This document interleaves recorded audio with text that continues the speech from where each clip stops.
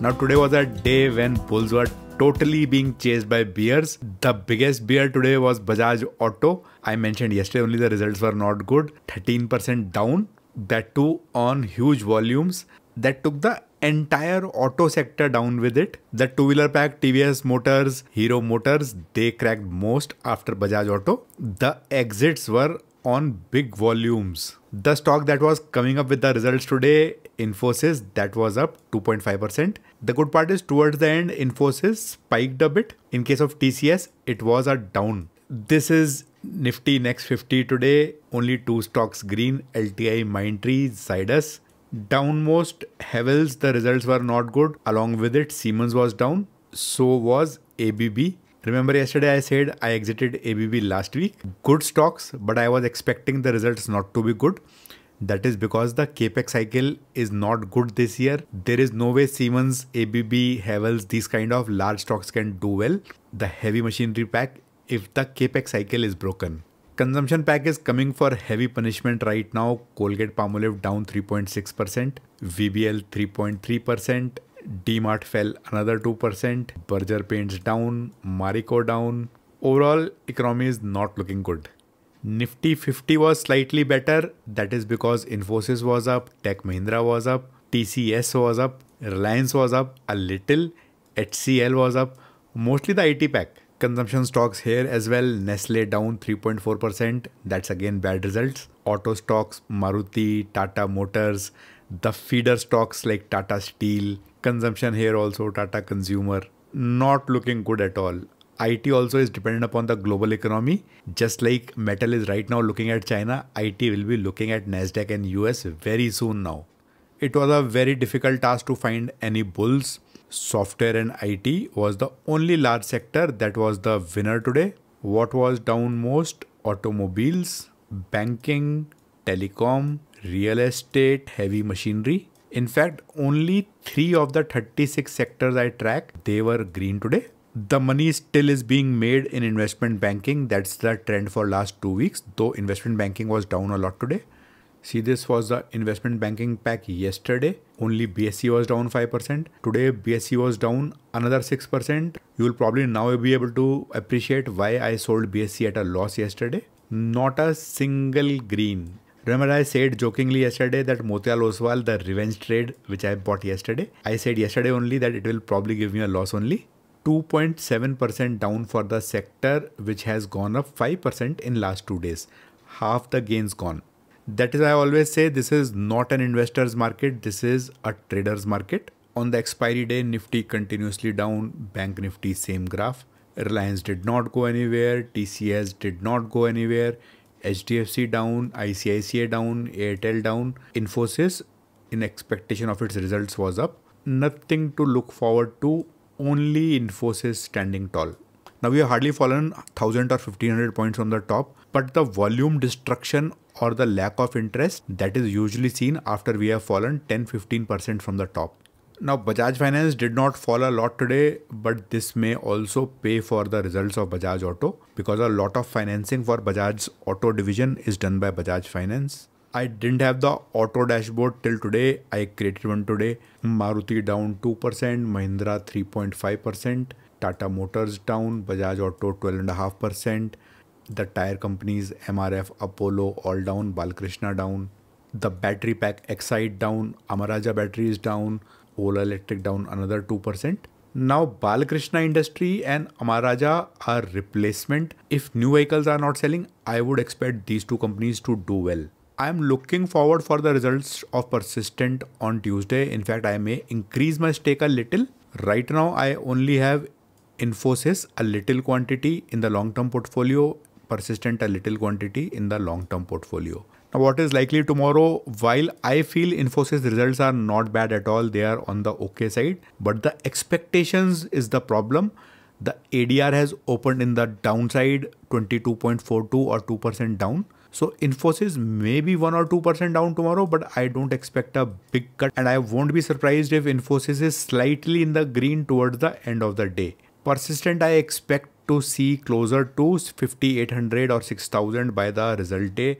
No place to hide in defense. Each and every stock down. You will keep seeing these news flows on which these stocks will go up 4-5%, 6% and then cool down. This is slowly becoming a sell on each rise kind of market for defense stocks. No good news from China, metals down. This space has been rocking since May and this is sulking right now. Consumption stocks, the alcohol stocks down, ITC down one more time. Nestle, look at the trend. Only one green day in last 15 days. Even for United Breweries, only 2 green days. The biggest cut was reserved for Nestle. The results were not good, slightly negative only. At the result time, the volumes were pretty high. Now Nestle is somewhere close to a support zone. If it falls from here, then we are looking at 2200 perhaps. But the stock is already appearing in the oversold zone. So unless some large funds decides to download the stock, we should be stabilizing now. The other consumption pack, the non-edible one, that was showing the similar signs. DMart down 2% today also. HUL down 1.5%. Trent continues to slide a percent. Despite crude being down, Asian Paints down, Titan down, Pidilite down, Colgate 3.6%, Marico down. No place to hide here. Imami big cut. This sector is actually looking tempting now in terms of investment. Just that the markets have corrected very little. These stocks may fall with the market more. The stock which I bought yesterday in investment banking, CAMS, that was up a bit. CAMS made a new high. Motilal Oswal of course was down 3.4%.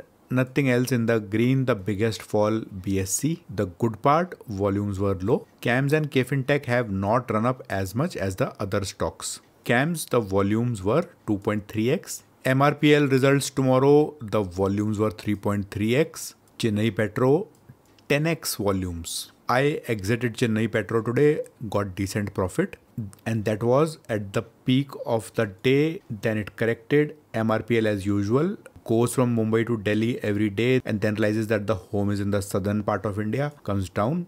Now one trivia, if you are not aware, MRPL is owned by ONGC. Look at the volumes of MRPL, heavy accumulation. This is people who have expectations from the result tomorrow, continuously in the oversold zone since September.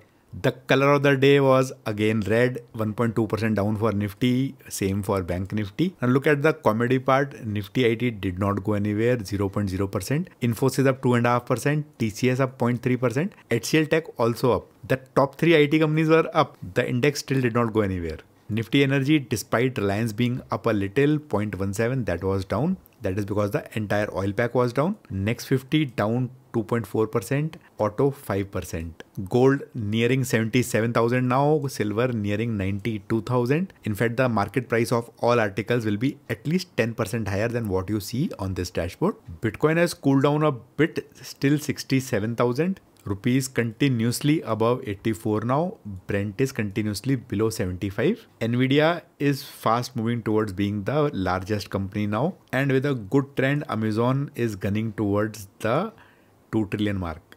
RBI has barred 4 microfinance companies from doing further business or loan disbursement. Now, most of these companies, they will sulk for 3-4 months. They will be destroyed to a large extent. Other NBFCs will suffer because of the cascading impact of the news. Bonds will go out of flavor. All this can impact only the FD business of banks, which is suffering right now. Rest you can join the dotted lines. Hyundai IPO finally got oversubscribed, 2.37x. However, retail participation was low only. So most of the people in retail who probably applied, they should, I think, get the allocation. So ECB just giving cheap loans to businesses or people will not revive the economy. NSDL also has settled their dues, 3.12 crore penalty for NSDL.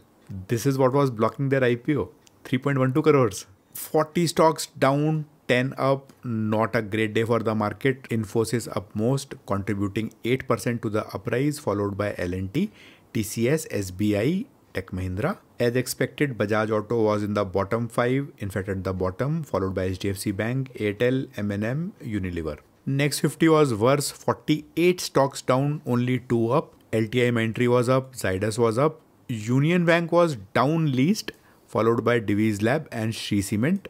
Havells, BHEL, Bosch, Macrotech, Dolabar and Gale, they were down most. Beverages, deep reds, each and every company down. Varun Beverages down 3%.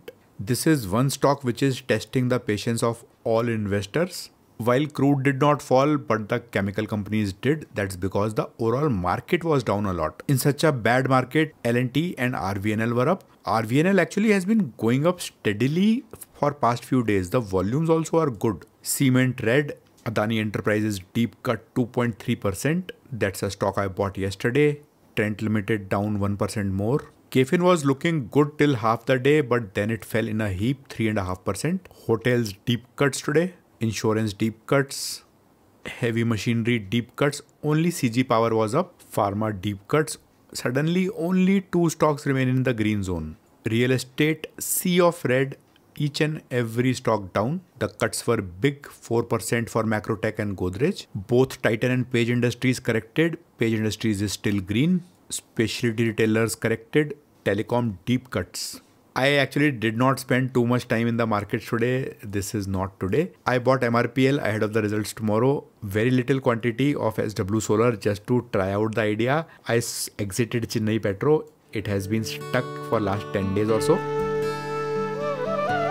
Time for Nugget and Infosys results. Interesting part was Infosys results were reported as not good quarter on quarter. Wipro results were reported okay or good year on year. Now Infosys has an ADR, so the results are reported in IFRS format. Revenue 41,000 crore versus year on year 38,900 crores, a jump of 5.1%. Quarter on quarter, which did not meet expectations, was 4.2%.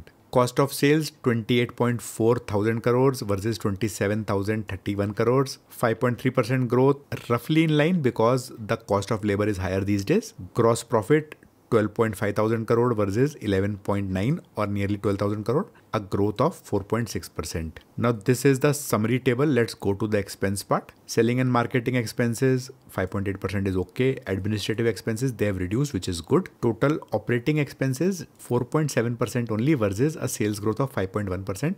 This is good. Operating profit 4.5%.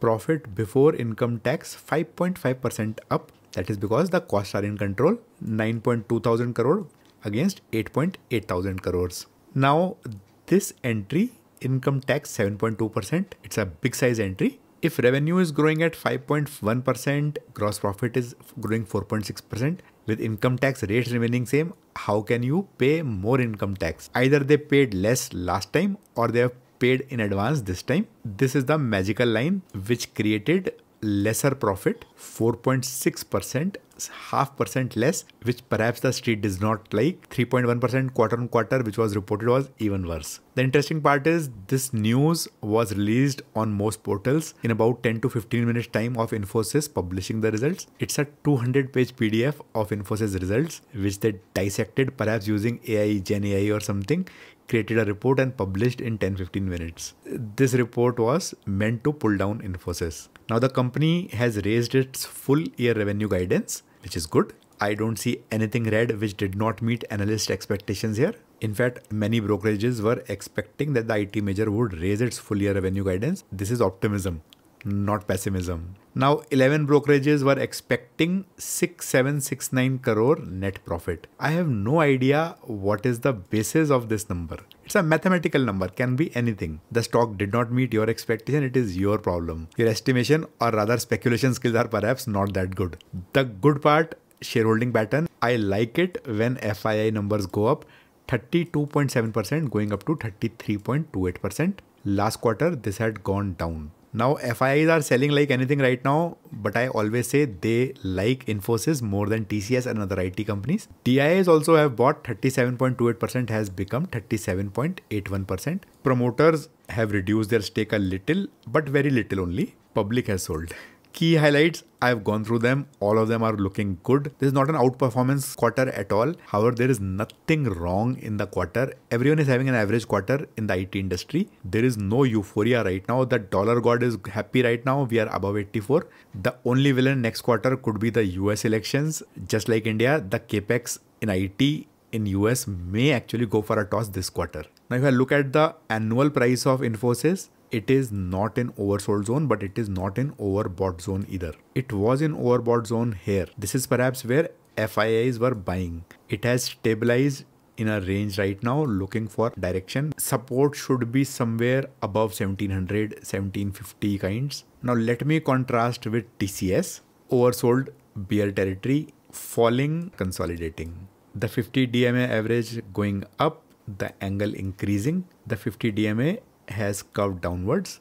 The angle is lot lesser and converging. See this convergence? This is bad for the stock. When this converges, stocks go down. So Infosys is looking lot stronger than TCS right now technically. Hope this analysis was useful. This is only for educational purpose. Thanks for watching. I will see you tomorrow for the last episode of the week.